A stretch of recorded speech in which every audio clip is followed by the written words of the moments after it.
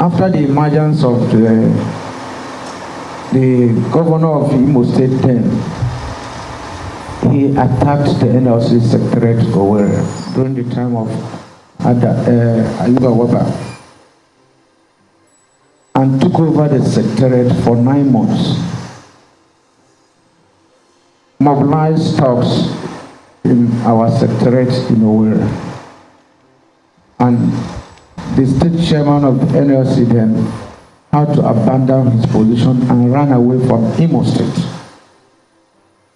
And then we were looking for who will take position of NLC chairman.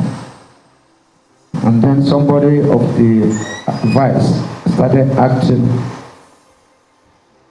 The NLC sent a delegation to Imo, headed by Comrade Nashu, the current Kebbi State governor, to reach some understanding with the governor there. And on the basis of that, he vacated the secretariat of the NLC, but before then, nothing is there now. He destroyed all seats, all computers, every document there, including photographs, files, documents, belonging to NLC were destroyed by talks sent by Uzodinma. The secretariat was constructed and donated to the NLC by Roger Sokocha, his predecessor, but he destroyed it. After vacating the office, we continued to engage him. He signed an agreement, with the NLC delegation led by Comrade Nasir, current Kebbi State Governor, Comrade Mubaja, Williams, Biobele, and I think TUC General Secretary late Lawa. And that agreement up to date has not been implemented. I wasn't the NLC president then. It wasn't politics. My predecessor was not playing politics by asking that the workers he described as those workers be paid. That was the situation. And when I emerged, we were here to even review these issues when the governor now attacked workers during the State Delegates Conference of NLC. The State Delegates Conference of NLC takes place in all the states of the Federation in the country, including the FCT. It was only in Imo that the governor, after the Commissioner of Information called me to tell me that they don't want a candidate in that contest. And I explained to him that we don't put people out whose union has sponsored, that if they have a candidate, they should keep on supporting their candidate. But we can't tell people not to contest because the governor prefers the other candidate. Governor sent talks that day, they disrupted the election. I called them to continue the election. They continued and he sent policemen to disperse them, who appointed the caretaker committee and responded. Some people who call themselves elders asked for 2 weeks to resolve the matter. I appealed to the neck of the NLC that people, these are from my state, they say the elders need 2 weeks, and that they say they have discussed with the governor. In 2 weeks they will address this matter. That 2 weeks went into, I think, almost 40 weeks now. The so-called elders have not said a word. We behave as if it's business as usual. On May 1st, when the workers gathered again for May Day, the governor sent talks again. They withdrew all police and civil defense people that were brought there and attacked the workers. Many of them were hospitalized. This time around, it was equally not politics. It was not equally not that the workers were campaigning for anybody. Still on the issue of ghost workers and those he has not paid for 3-4 years.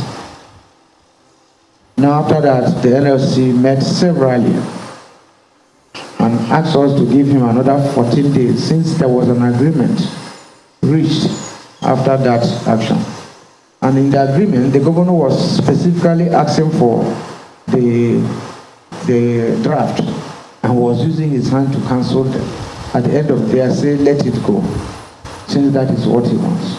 Between that May till now, the governor didn't say a word, no meeting, nothing. And when we sent him a letter issuing another 14-day ultimatum, he approached the court. And part of the affidavit he swore was that it was because he has been so busy. That is why he has not implemented the agreement. But at the end of the day, he didn't get any restraining order before we started going. There's nobody in this country, the security agencies, that didn't know we were going to Imo. We wrote them. We wrote the DSS, we wrote the police, we wrote everybody. And then when we got there, the event started unfolding. We addressed the workers and told some of them that came that Sunday with complaints that they have not paid them for years. And we said that will happen tomorrow. Ask all the people they were owing to come out, since the governor was saying he has paid everybody, so that we can assemble them for the governor to see the thousands of people, assuming he was not aware. It was in the event of doing that the following day that we got a report that workers that arrived as early as 7 a.m. were beaten up, their properties, their belongings, their phones seized, some of them with broken eyes. It was because of that that around 9 that I went there with the assistance of about 20 security personnel. I was in the secretariat of the NLC and called some journalists to join, and then some of the officials of the NLC, so that we can address the press on the situation in Imo. It was then that the police led other people, those uniform, mufti, and they came and we drew about 20 security personnel that were there, we cried to, guiding us. And then the policeman arrested me and handed me over to talk. One of his small, I don't know whether that one is sergeant or inspector, said, "Okay, why don't you take him? Don't hand him over to these people." He shouted on the sergeant also and said, "Come on, shut up." And that was how they dragged me on the floor, took me to this boss Imo, and about 7 people. I can't explain the beating, but they tied my nose, tied my eyes, tied everywhere, and they were hitting me with all manner of documents. And they were asking me why I was challenging hope, that I should say my last prayer, and that they were taking me to call it Joaba River.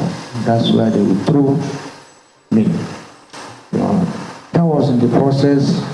I didn't know how the same people carried me to police headquarters, the dogs, with their boss, and brought me down there. And the police people were standing outside as if they are waiting for a common criminal. But that wasn't the end of my journey. When I got there, they transferred me to another boss, to where they call Tiger Base. It was there that they brought out even what they call court order and started interrogating me.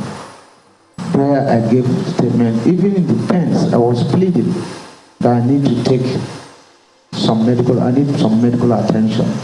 They interrogated me for hours. I think it was in that process that they got a call and took me to the office of the Commissioner of Police, who now ordered that I should take him to police hospital. The rest is now story. Gentlemen, that is exactly what happened in Imo, that I find myself here now, and I think we'll give glory to the Almighty God. I wouldn't know what other report, but whosoever has been collecting the money of Imo workers and calls himself elder and is eating that money, is eating blood money. Whosoever is keeping quiet, whosoever is writing any trash on top of the workers, some have died. There is a case where a man and a husband died, both teachers. Nobody has paid him a dime, on and on. The governor in his statement yesterday said, I've never come to maybe greet him as my governor. I have never gone to see any governor in my state up to this moment, and I will not. You can't be owing workers and I'll be seen, coming to sneak in and out with you. And then the next thing people will say is that he has compromised. Ikejo Hakim was there, Ruta Sokocha was there, Chikudema, find out from them. I don't go there. Same thing everywhere. So I don't think whether that should be an offense, for him. And he said, I'm playing local politics. I don't know the one that is local politics. I'm not a card-carrying member of any political party in Nigeria. And as a governor, you should be in the position of some classified information. To say Ajaero is a member of PDP, Ajaero is a member of APC. Just as said here, I've attended 2 rallies in my life. One was that of Adams Oshomole, who happened to be APC. And the other one, Nasiru in Cape, which happened to be APC. I've attended 2 inaugurations in my life. The same way in Edo for APC, and the same way in Cape for APC governor. So I don't understand what is meant by playing politics or political game. But I thank God that I'm alive today. And whosoever has diverted the workers' money, wherever it might be, has diverted blood money and has attracted generational costs. The same thing with those justifying it, either through their write-up or whatever. So gentlemen, I don't want to be emotional about it. That's where we are today, and I've come to tell you that I'm alive here today, at least to narrate my story. Thank you very much, Thomas.